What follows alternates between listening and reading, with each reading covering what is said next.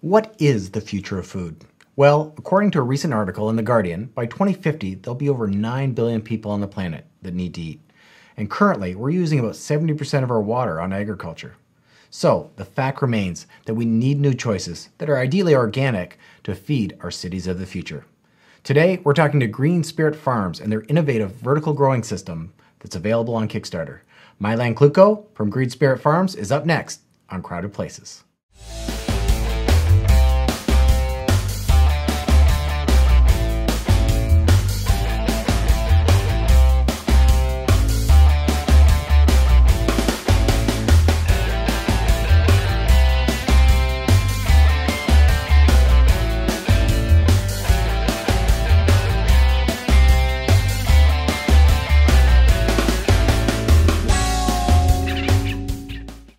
Hello everyone, thanks for watching Crowded Places, the web show that highlights Kickstarter projects and the people behind them.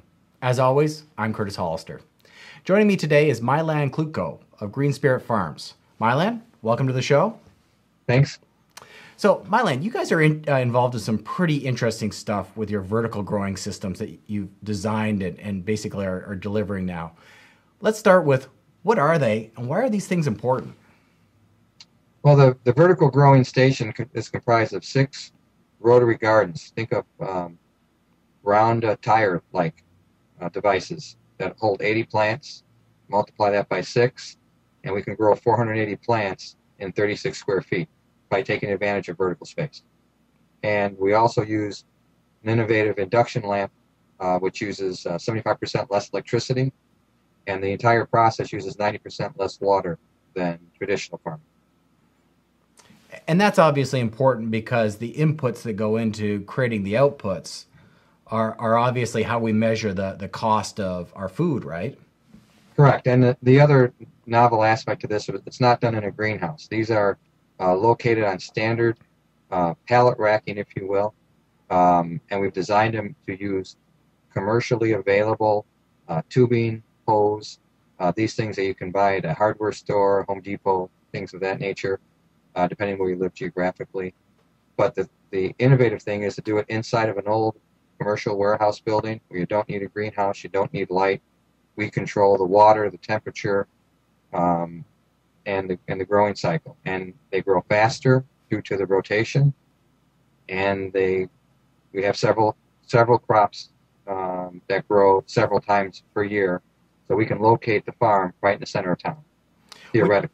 Which is very cool, obviously. We've heard about this kind of promise in the past, but you actually are doing it. One of the things that I find interesting about it is the temperature component of it. So a lot of these old warehouses, I mean, they're not going to be heated necessarily, and you're located in Michigan.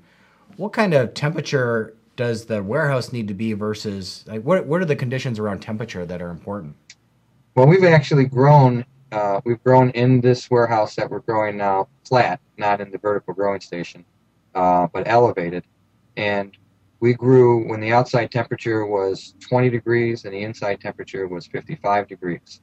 Because the rotary gardens create their own microenvironment using the right type of lamp, the right type of light at the right temperature inside the wheel or the cylinder, it creates the components that we need that Mother Nature would otherwise have in June, July, and August. So really, temperature inside the warehouse building around 50 degrees. So, I mean, sounds like a pretty smart idea. Why did you guys create this, and what really sparked the idea for you? Well, we actually were working for a client that was looking at trying to get into vertical farming, and we evaluated about a dozen different technologies that were in the beta stage or in the pilot stage, very small operations. And when we started looking at the rotary garden, we wanted to get it more vertical, truly more vertical, as cheaply as possible, and then basically add simple components to it to make the maintenance, the harvesting, the replanting as simple as possible. And that all these issues sort of conspired into the vertical growing station, and it's worked pretty well flat. We've actually done it in the UK flat as well, and we've added some elevation in a couple of stages, but now we are working on this to fully automate it. Yeah, obviously the vertical component of it lends it to space restrictions or capacity. It's a capacity enabler, obviously. I mean, we're going to talk about the fact that you guys are on Kickstarter and that you're raising a chunk of money from backers there. But I mean, you're aligned really with a pretty hot trend. You know, the organic food industry is kind of on a rocket ship. You know, I look at Whole Foods in the States. These guys did 10 billion in sales in 2011, and that number's only going up. What's the future of this industry look like for, you know, say the next 10 years in somebody that's close to it like you are? Well, I look at where we were last year at this time to just where we are this year. And in about that 10 to 12 month span, not only have we been getting bombarded with, can you grow this? How much can you grow? And to give you an example, inside of our building, it's about 35,000 square feet, so just under an acre of land. And we're growing the equivalent of almost 100 acres if it were full. And we're building it out, obviously. So that relationship, then you can talk about the supply chain to a Whole Foods. And there isn't enough local capacity because most of that capacity is international, believe it or not. And so what we're doing is we're counting food miles. So we've been providing on a limited basis local food stores with 12 food miles versus 1,200, or for the most part for leafy greens, 2,200 miles. So we're eliminating the transportation, we're eliminating all that carbon that would be in the atmosphere, but we're also doing it at a little cheaper price, and we're doing it picked fresh the same day. So you're able to deliver this at a less of a price point than the people that are traditionally growing this in, say, the southern United States or Latin America? Yes, and the reason is transportation. The average service area for our vegetables, now we're only providing a small portion of those, like less than 1% right now. But our service area, when you look at where the food is coming from, the leafy greens, the tomatoes, the peppers that we're growing, cucumbers, they're coming from California, they're coming from Mexico, and in the next couple of months they'll be coming from South America. So they'll actually be on a plane, a jet plane, picked a week earlier, delivered into a central distribution facility. That central distribution facility then has a 2 or 3 day transit to get to the end user. We're picking our stuff in the morning. It's on your shelves that afternoon. Yeah, I mean, and this is something people just want this. Like, I'm somebody that orders organic food. We get a weekly delivery as an example. People want to know what's going into their food. They don't really want it made halfway around or grown halfway around the world. They do want it grown locally. I mean, I think they're willing to pay more, but if they can pay the same, I mean, that's a major breakthrough for your system. And we call that food transparency. And that's a big issue with food security. So everything that at our farm, it never leaves the structure. When the seed's grown in the structure, the seed is transplanted 7 to 10 days into the cylinder or the rotary gardens, and then depending on the produce, lettuce in 35 days. Peppers, we've cut an entire month off of the growth cycle of peppers, about 2 to 3 weeks off of tomatoes, and then it's harvested right from that facility. Never gets outside. Don't have the climate issues of a freeze, a frost, a flood, hail, ruining the crops. So food security or food transparency is really key.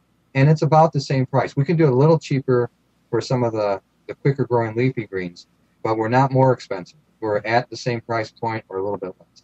And you don't have the issue of pests and so forth and, traditional biological kind of infections like mold and what have you. I mean, it seems like a pretty great solution.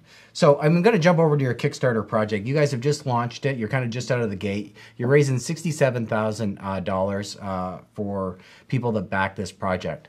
So for the people that back this project, what are they backing? Well, I think they're backing the future of farming, and I've said that many times. The vertical growing station, we're now assembling the parts and pieces to make it almost fully automated.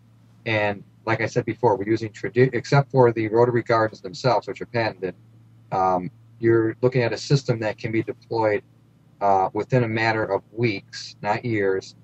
You can be farming and feeding a community in a matter of a couple of months, and then once that occurs, you're doing it every month, depending on what you're planning. So what they're backing is the fact that we want to build the final version of the vertical growing station, or the VGS. So that can be made available to everybody And we are doing some consulting right now, actually, just from the Kickstarter program. One of the investors called and said, how do you do this? And how do you know so much about this? Or how do you know so much about that? And I said, well, the vertical growing station is giving us some of the data, but we're really looking at trying to have this device where you can pick up the phone and say, I'd like 6 of these, and can you ship them to this location? Mm-hmm. And we can give you standard operating procedures and an equipment list, and you can be up and operating in a week. So is this something that you guys are planning on packaging yourselves, or are you really just selling the plans to them that anybody can make them themselves? Well, I think right now we're trying to figure that out, but really what I think what we look at is if someone wants to do this, you have to have some background knowledge of this type of farming. I don't call it growing, I call it farming.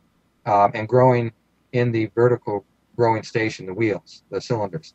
So we're trying to basically perpetuate disciples, if you will, that can do this within a community, within a state, within a region, rather than go out and get 100 acres, go out and get 25,000 square feet with a 20-foot high ceiling and grow that equivalency. So we're trying to say this is right now, this is probably the best and most sustainable way to do it.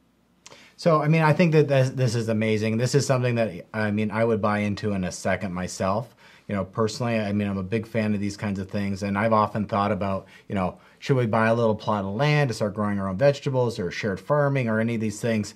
I mean, this is something that you could actually have in your backyard, in your barn in the back, or a lot of municipalities might actually start these kind of programs. Correct, and we've actually been approached on a smaller level before we got into the Kickstarter program to do this at some small colleges that have a small commissary or food service to try to produce at least the lettuce portion for them fresh. And you can do that. And you could, with the vertical growing station, the density, with very little electricity, there's not a lot of water usage. There's just not a lot of things. So, yeah, you can put it in a building. We just happen to have the 6 high seems to be the sweet spot. So we look at the old buildings that are underutilized, not utilized now because of the economy, that have been vacant for 2 or 3 years, but for the fact that we can go in there tomorrow and be growing stuff in 3 weeks. Yeah, and I think that's extraordinary. Milan, where can people find you on the internet? www.greenspiritfarms, farms with an S, greenspiritfarms.com. If you'd like to check out and back Green Spirit Growing Systems, go to Kickstarter, search for Green Spirit Farms, and click the Back This Project button. For more Crowded Places videos, you can visit and subscribe to our YouTube channel at youtube.com/crowdedplacestv. I'm Curtis Hollister. Thanks so much for watching.